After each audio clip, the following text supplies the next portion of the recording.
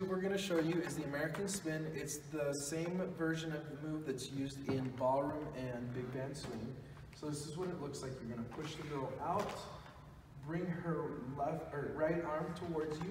Gentlemen, right here, you're going to use your fingertips to push off the girl's palm. So when she comes in right here, you're going to push off. And girls, you're just going to spin in place and then land, and that's the American spin.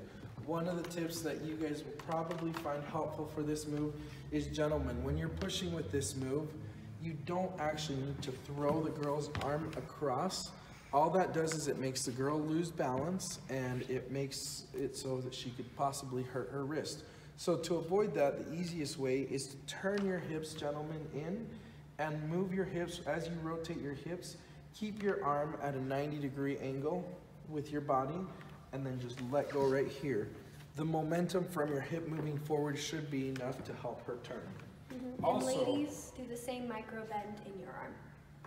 Additionally, gentlemen, if you'd like to spin as well, there's enough momentum there for both of you to spin. What that looks like is this.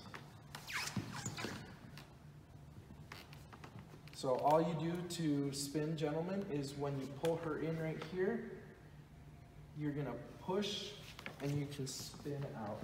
I spun opposite last time, but most of the time you're just gonna go the same direction you're already pushing and then catch.